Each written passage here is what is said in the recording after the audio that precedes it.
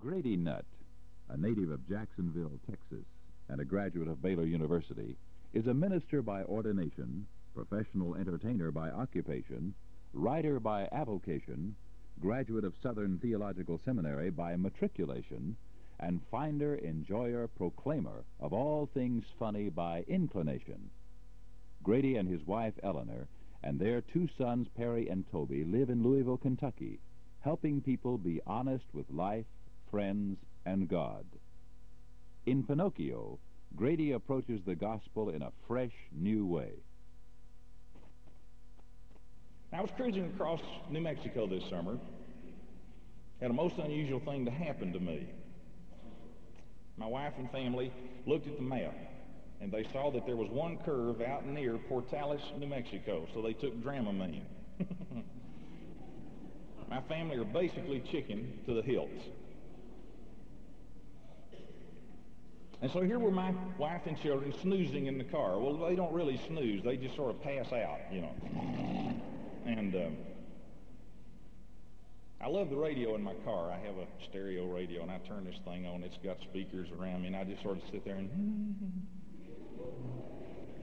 I'm cruising across New Mexico, and out in the middle of mesquite boonies, you know, just the boondocks full of mesquite, man. There it was, miles of nothing, just desolate, barren, lonely country. I hear the Fifth Dimension singing their great hymn to individuality, Puppet Man. If you want to see me do my thing, pull my string, you know, and they were almost amen in that thing, you know, and I'm patting so hard the car's lurching, you know, just, you got to pat with your left foot if you got a good stereo radio, so boom, boom, boom, and I kept hitting the dimmer, and officer pulls me over, what are you dimming for? I says, Puppet Man, you know, what's your name, buddy? I said, you're not going to believe this. And he kind of blows his noodle. But I'm sitting here, you know, listening to the song Puppet Man. It's really not light night, it's daytime. And I'm coming across the country, just thinking quietly. And all of a sudden, in my mind, right out in front of me, as it were, leaps one of my favorite all-time characters, Pinocchio. Probably the most famous puppet in the world, right? And Pinocchio stood there in the roads, you know, sort of giving me the school crossing guard signal in my mind. And I slowed up and looked and I listened. There was Pinocchio. Here was Puppet Man working on the stereo. I'm thinking Puppet Man. And the story began to run around in my brain. I gnawed on it for 2 weeks. Like a dog jealous of his bone, you know. This idea was just back here and fertling around, you know, just zipping out little things like an amoeba, grabbing for ideas, and I'm letting it just sort of grow. 2 weeks go by. I show up on the college campus at Berry College in Rome, Georgia. Spend a week with a fellowship of Christian athletes at one of their conferences. The idea stayed on my back like a panther in the jungle. You know, I couldn't shake it, you know, and Puppet Man, Pinocchio. So I went over to the college library at Berry College finally, and I went into the lady at the library desk, you know, and I said, hello. She said, hello. Fill out a card, punched the 0, 2 weeks, you get the books you want. I said, whoa. No, just. And she slowed off her recorder, you know, said, what? And she pantomimes that thing at the desk, pushes it, and so I asked her if they had a children's section in the library, and she said, certainly. And so I said, could you aim me toward it? She said, yes, downstairs to your left. And I found it, turned the light on, and here was the children's section at the college library. So I went in and checked the card catalog, found Pinocchio. It just been turned in 3 weeks late by a graduate student.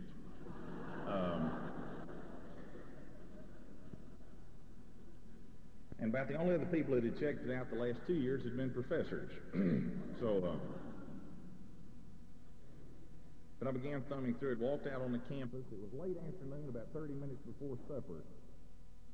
And I was to meet my family and friends for dinner in about half an hour. So I sat down under a tree. The guys are walking by slowly. At these FCA conferences, they play football and basketball all day, you know, and softball, and they're competing. And about this time of the afternoon, it really gets lazy. Everybody's showered and washed the day off of him, and he's heading toward chow. So here guys walking down the sidewalks in their new Adidas. I'm sitting out there under a big tree reading Pinocchio. Unashamedly reading Pinocchio. I figure, man, you're going to leap out in front of me in New Mexico. I'm going to learn about you. So I sat down and I opened the book, and I want you to know that it was one of the most moving moments in my life as a Christian. All of a sudden, I saw biblical images just flow into this thing like a glider coming down, gently. They just floated to shore. And I'm sitting there reading this thing, and the more I read, the more intense I got. I really kind of got for where I was, you know, tears rolling down my cheeks. Man, it's really got me, you see. And somebody walking by says, "What you reading, Grady?" I said, poetry, you know.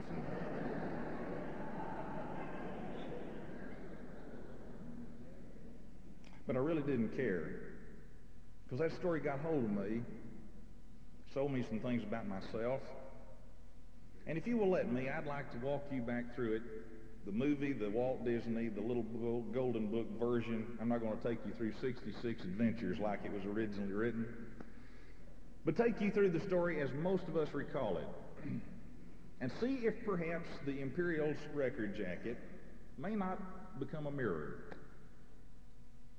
When you have found truth in any form, anymore, you have discovered just one chapter in a greater story. Let's look at this chapter. Pinocchio. You open it, the first 2 pages. Geppetto is carving Pinocchio, sanding and buffing and working on him. Paints the eyes, puts on the little eyebrows, screws on the nose, ties on the strings, puts his hat in place and kicks the feather to one side, and then begins to dance him around. You know. And Pinocchio is dancing around the floor. 2 times, the first 2 pages, Geppetto says, "Oh, how I wish Pinocchio were a real live boy." Now, if you've got ears to hear, that's a clue, friends. A clue. And I got images here of God kneeling by a riverbank and molding a man out of mud and blowing life up his nose and turning him loose on the world. Named him Adam and told him to take care of his creation. Geppetto, how I wish Pinocchio were a real live boy. Wow. You know, and I'm sitting here already. I've been thinking about it 2 weeks before I get into it, see, and boy, already I'm starting to cloud up. My contacts floating off my cheek, you know, catching this thing, you know. So here I go with Pinocchio. Turn the page. Everybody in the household is so excited because Geppetto has created a puppet. And Geppetto takes all of this father longing. How I wish Pinocchio were a real live boy, my real live boy. And he took all of that feeling. And as he dances him, Figaro the cat, Cleo the goldfish, Jiminy the cricket are all just woo-ha. It's hallelujah time. Night grows older, and Geppetto puts Pinocchio up on the workbench. And he sits there all night like Kingfish and Amos and Andy when he said he was going to retire and do nothing slowly. Just sitting there. Geppetto walks over to the window and throws it open, looks out, sees the evening star in the distance, and prays that probably most familiar prayer in the world outside of our Lord's. Starlight, star bright, first star I've seen tonight. Wish I may. How I wish Pinocchio were a real live boy. 3 times in 4 pages. Clue, clue, clue. Taps into the sack. Figaro curls up on the foot of the bed. Cleo the goldfish floats to the bottom of the bowl. 1 bubble an hour.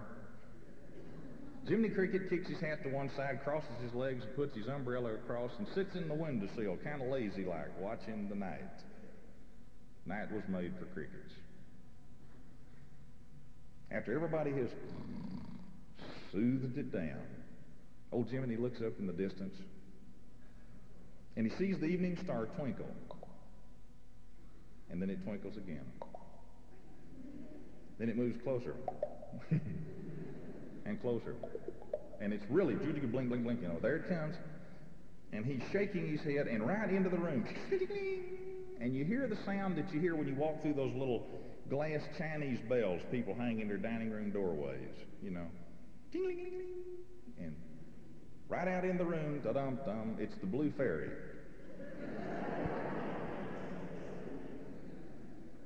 Sometimes I don't comment on these stories. I just tell them like they are. The Blue Fairy. Holding her wand, she walks straight across the room to the workbench where Pinocchio is doing nothing slowly. In response to Geppetto's prayer, she comes to touch him with her wand. And Pinocchio's eyes blink, and his neck moves, and his strings disappear. And he moves and touches himself. And the Blue Fairy says to him, Pinocchio, in response to Geppetto's prayer, I have come to give you life. But with your courage, you must earn the right to be a real live boy. She turns to Jiminy Cricket. He's standing there, and she says, now, Jiminy, you shall be his conscience. Keep him out of the bad and in the good, Jiminy makes the typical response of those given that kind of responsibility. Will I get a medal? And she only smiles at him. Put that in parentheses. We'll come back. She disappears. The next morning, Geppetto awakens. He hears clip, clop, clip, clop, clip, clop. And he looks, and here comes Pinocchio. Good grief, no strings, walking. The first words of Pinocchio really got me. Good morning, Father.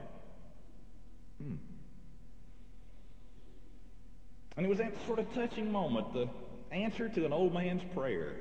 Off the strings and into his arms, here was a puppet. Life. What he had longed for that puppet. And you talk about jubilation in somebody's household. They all got with it. Man, the goldfish was leaping and doing backflips. Figaro, Jiminy, and Pinocchio and Geppetto were doing a square dance in a circle. Yeah, you can do that. And, everybody's hitting it. And in the middle of this kind of excitement, everything is just percolating, All of a sudden, Geppetto stops, looks at his watch, walks across the room, packs a lunch, gets some books together, gives them to Pinocchio, and sends him to school. A dirty trick to pull on a new kid. Isn't that terrible? Pinocchio walks out to make his first trip over cobblestones. Trip.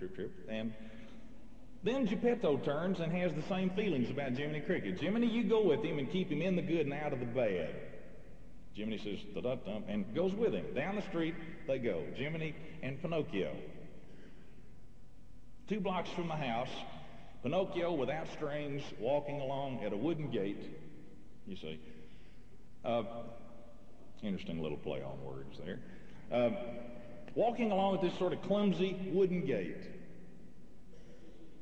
Is tripped up by J. Worthington Foulfellow, the evil fox.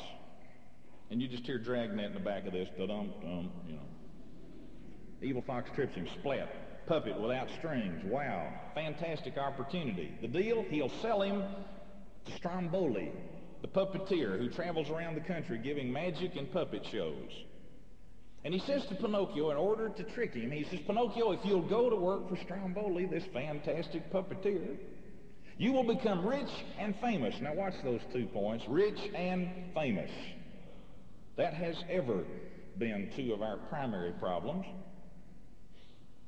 Pinocchio says, wow, rich and famous. He said, that's right, man, travels all over the world. You'll just get to be known all over creation. They'll think you're something else. Jiminy Cricket keeps tugging with his umbrella on a buttonhole. Pinocchio, he says, shut up. Pinocchio, he says, shut up.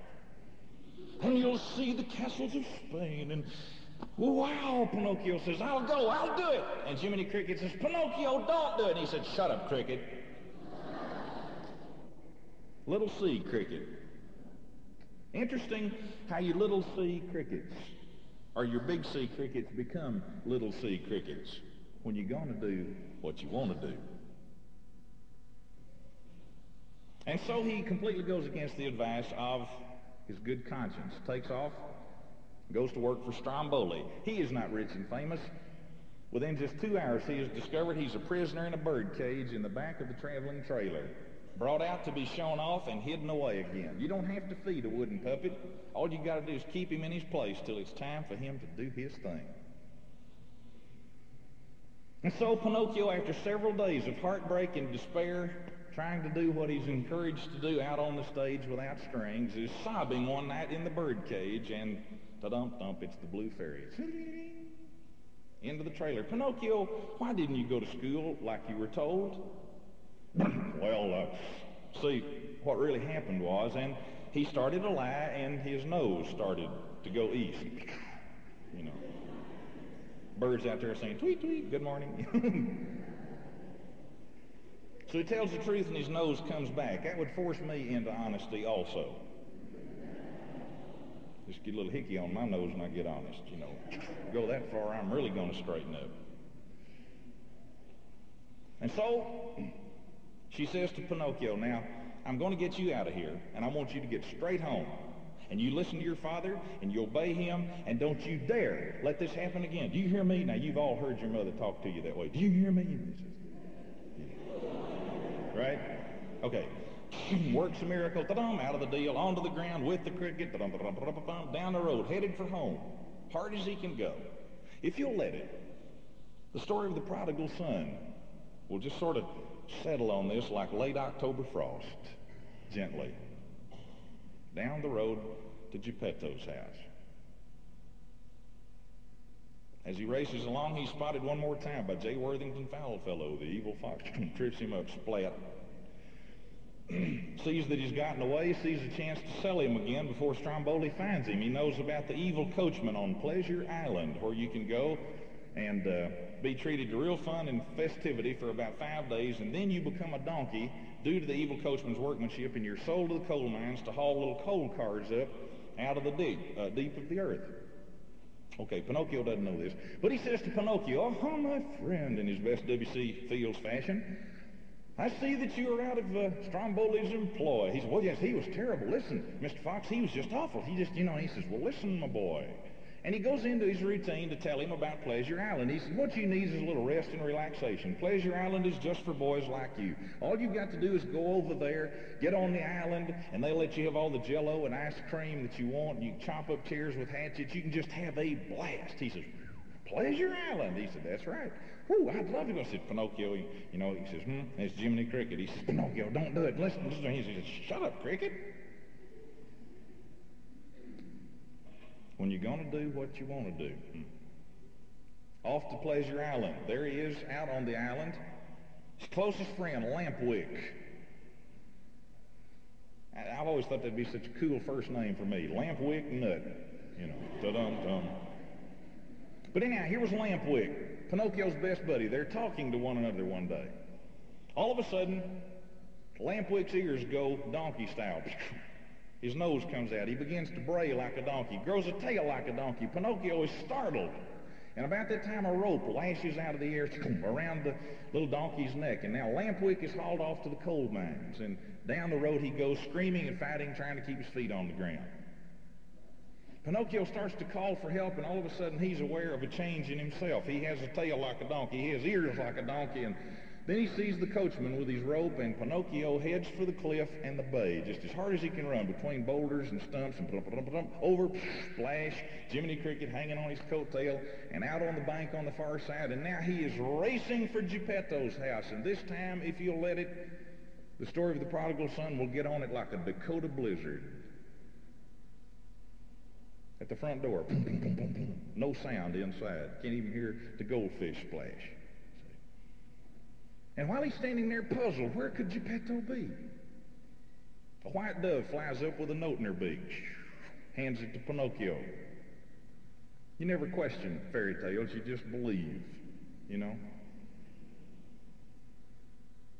Pinocchio tears the note open. He reads, Geppetto has written. He says, Pinocchio, when you didn't return, I went to search for you. I was out with Cleo and Figaro, and we were rowing across the bay to search for you. When we were eaten by Monstro the whale, and I'm writing you this note from the belly of Monstro. We don't have much food and much air left. We cannot be here long.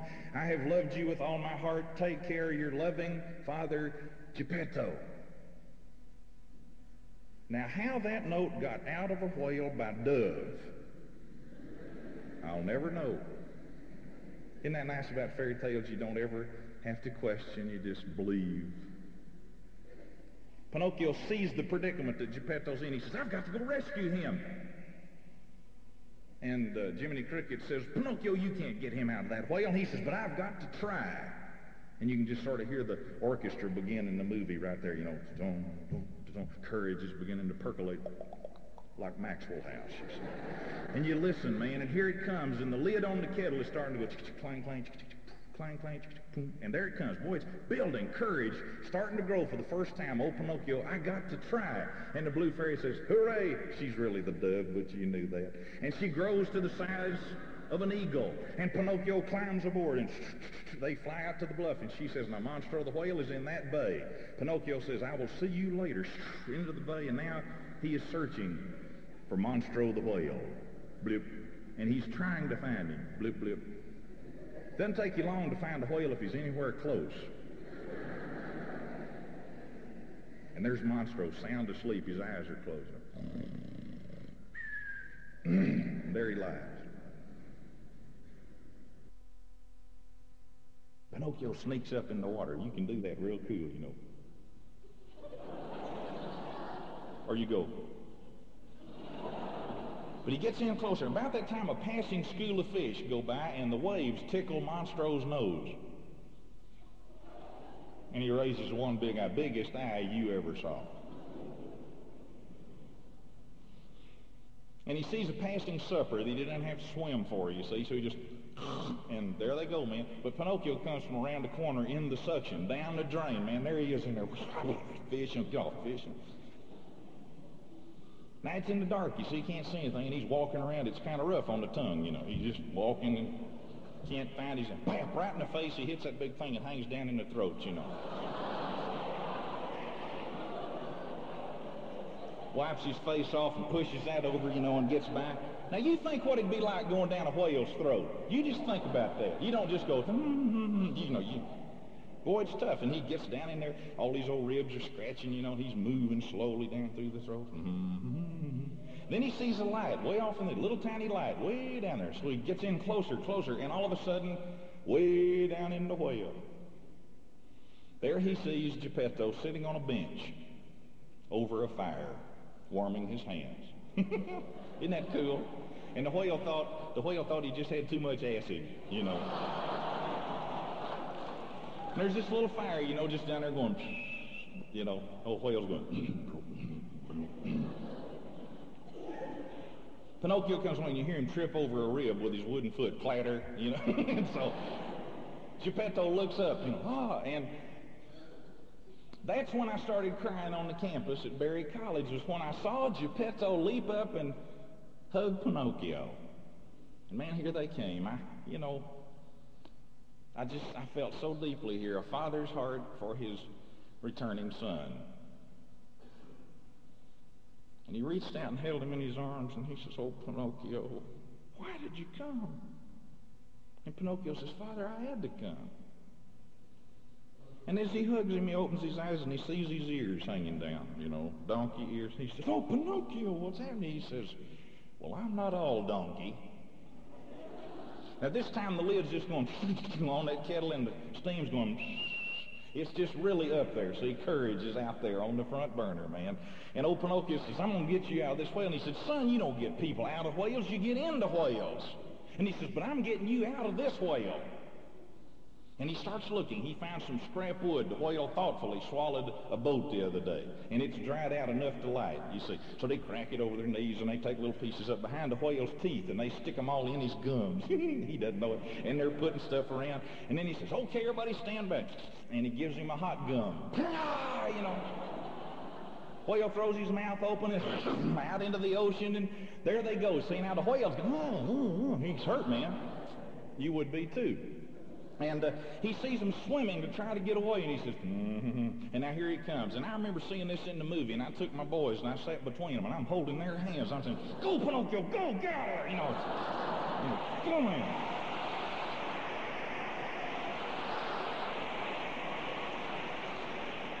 And there he was, man, just swimming like crazy. And then he looks back, and here's Geppetto. He's got the goldfish up here, one arm in it, Pinocchio says, and he turns back to help him. And Geppetto says, go on, Pinocchio, save yourself. And he said, I can't save myself. I came to save you. Boy, that's Bible all over that. It's like moss on an unmoving stone. And he swims back, and he grabs Geppetto around the neck, and in front of an approaching whale, he risks himself to one-arm him to safety, you see. And there's old Geppetto holding that goldfish bowl, because the Father loves even his little fish. Into still water they come now, where the whale can't get in because he's landlocked. Into the water where it's soft and everything floats quietly to shore now, out of danger. Figaro's up there slopping it all off, because he's so wet. Cleo the goldfish is just lying in the bowl going blip. He was swimming in the bowl. I don't know what he thought that helped, You got to admire his courage. And Geppetto's mustache is just hanging at a long, drippy drool, he's on his hands and knees in shallow water up to about here, just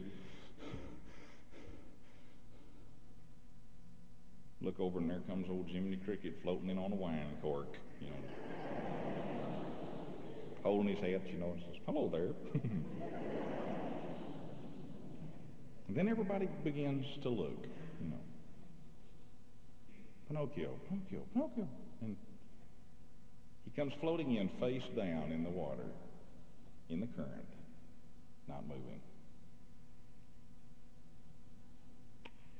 And it's Good Friday at Geppetto's.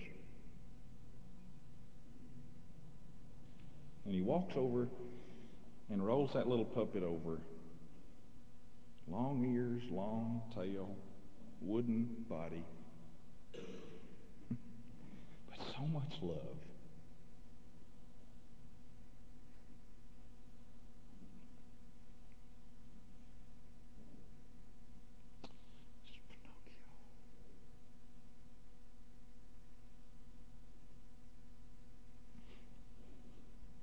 Tears me up. And up the road home with his dead puppet, he goes.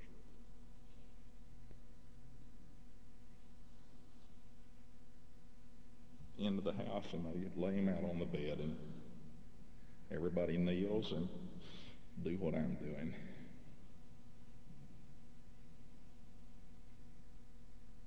And then it's tinkling glass. Ding, ding, ding. But you expected that. The blue fairy.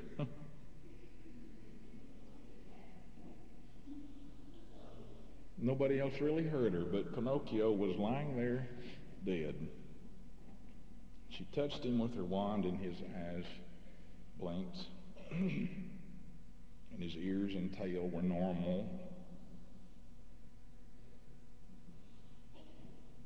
Felt himself, and he was flesh and blood. He didn't cheer. He looked at her and smiled.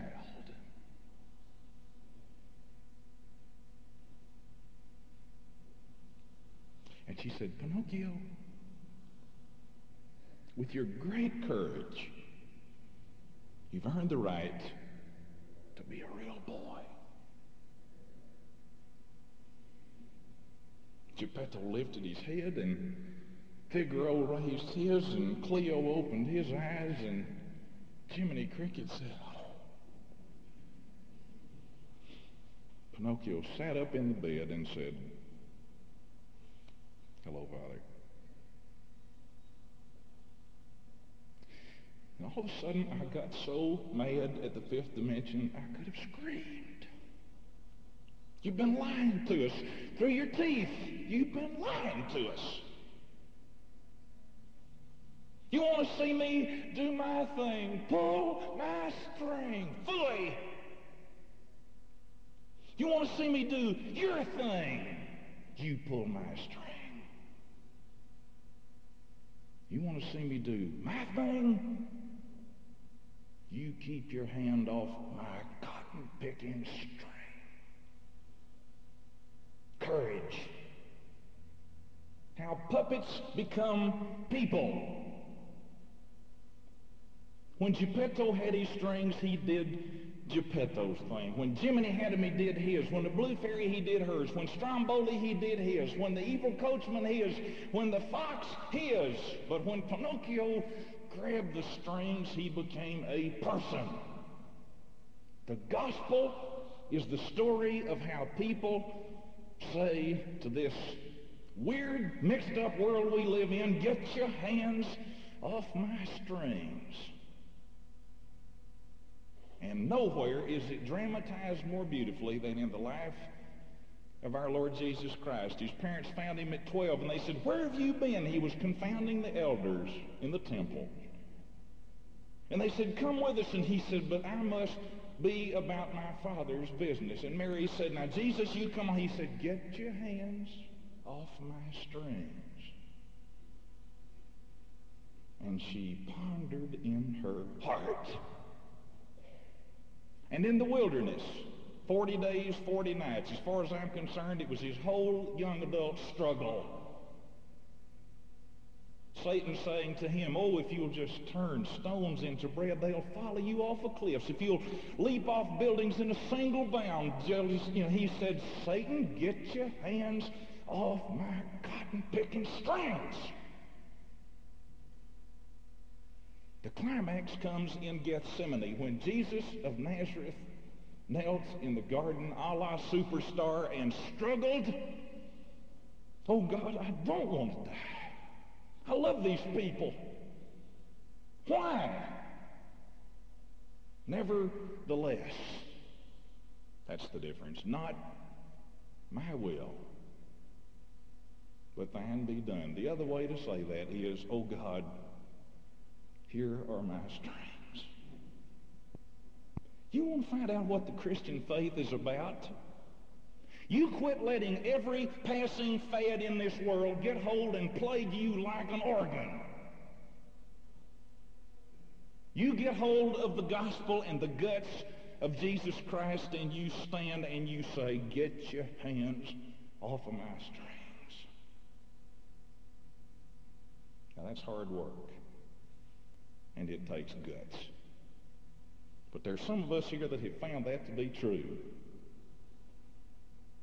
And I, like Gene, am becoming a Christian. Because I'm discovering daily, I got to say, don't you touch them. Don't you dare. And it's always war at Geppetto's house. Because somebody is tripping you and heading you for the cage, when God is saying, "Let me have your strings." I told you to put Jiminy in parentheses. Now let's take him out. Last page. He doesn't say anything after Pinocchio is brought to life. And then the Blue Fairy turns to him and just touches him. And his left shoulder drops. And he looks down at the biggest medal you ever saw. King of something, at least. And old Jiminy turned it up and looked at it and then smiled at her. To a good conscience who helped a wooden head become a real boy. And that, my friends, is the story of the church. That's why we're here and not at the park. It's why people meet to worship God. It means that we need each other to be Jiminy Crickets to one another. We desperately need the power that comes from friends. You've got a friend when you got a Jiminy Cricket. And we grow and we mature and we become. Some of us tonight, I think, probably very really are wooden heads, dangling on every puppeteer string that passes our way. Some of us are becoming persons. Some of us are here because we're Jiminy Cricketing some people we brought. And it takes us all. And somehow it feels to me that God has Dinty Moored this story to me. And I'm trying, since sitting in the grass at Berry with a children's book in my hand, to say, oh God, hear my strings. Let's pray together.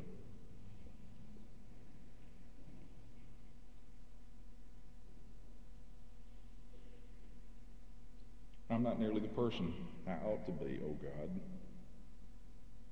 You know that. But thank God I'm not the puppet that once I was. The puppet torn and tugged and pulled by every man's hands.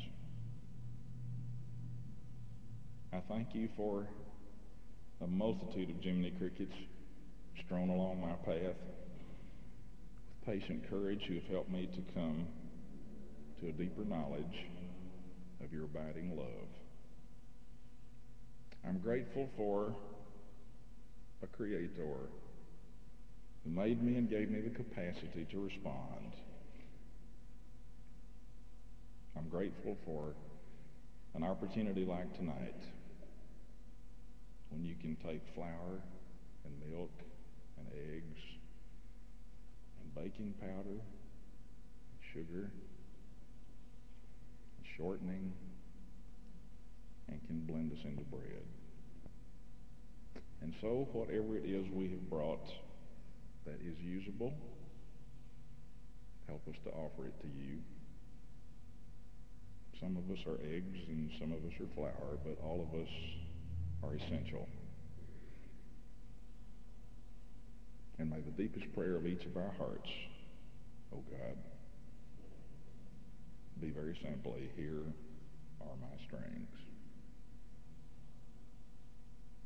For we offer our prayer in your name, our favorite puppeteer.